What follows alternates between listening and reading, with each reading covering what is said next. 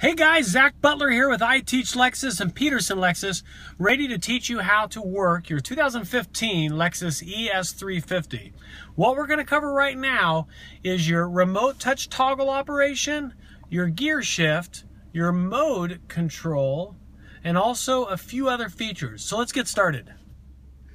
All right guys, let's get started on this. So first off, let's talk about your transmission. It's a gated shifter, which means all you have to do is put your foot on the brake to put the vehicle into gear. When you throw it in reverse, you'll see your backup camera and your side mirrors will dip down so you can see the curbs easier.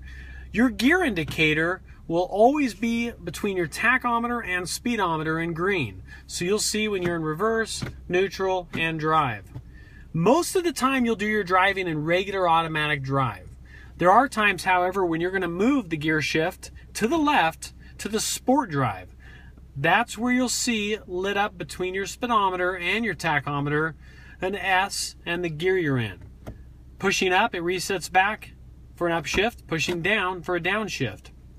This allows you to control it much like a manual gearbox. There's going to be lots of situations where you'll want to use that either for more high-spirited driving, or if you're driving in the mountains and you want to downshift and let the engine compression do your braking.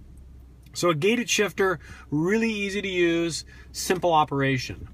Now directly in front of the gear shift is our mode switch. This changes how the vehicle reacts within the transmission and the accelerator to your driving style. So we have an eco mode, a normal mode, and a sport mode.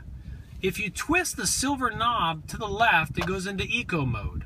Below your gear indicator, you'll see what you're in. It'll say eco mode.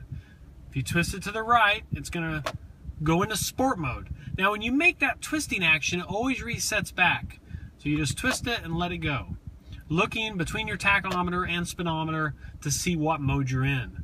Eco mode really changes the relationship between your accelerator and your throttle. It slows the timing down to really maximize fuel efficiency. Your gas mileage will go through the roof when you're in eco mode. Normal mode, if you push straight down, like it says push normal, will be the most normal driving.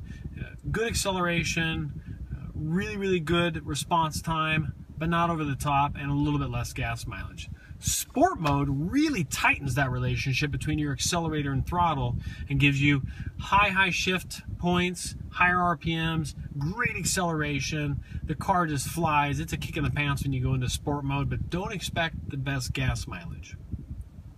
This switch here is designed to turn off traction control.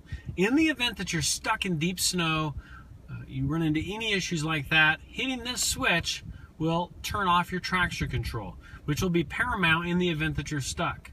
I would leave that on all the time otherwise. When you hit that switch, same place between your tachometer and speedometer is where you'll see the readout that says track off. So make sure you look for that when you're playing with this button and hit it. It's very apparent, you can't miss it. Up here we have wonderful feature, ventilation throughout the seats and the seat back with different temperature settings or intensity settings for the ventilation. Heated seats, different temperature settings. These are on a rheostat, so you can moderate that temperature reading. Driver and passenger. And then one of my favorite features for the Idaho winters is a heated steering wheel. It heats up the sides of the steering wheel and does an awesome job. Can't forget your cup holder, of course. These are great. And then lastly, we've got our remote touch toggle that does all of your operation for your navigation system, multimedia interface. Get into the habit of using the menu switch. Menu takes you to your main screen. The home button takes you back home for a trip computer, compass, and navigation.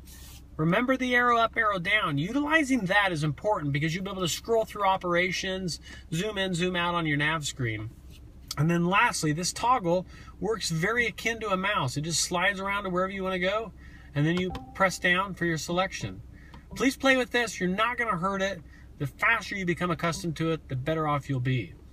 So that's some basic operations. We'll dive into more basic operations on the next video. This is Zach Butler with iTeachLexus and Peterson Lexus. Hope you guys have a great day.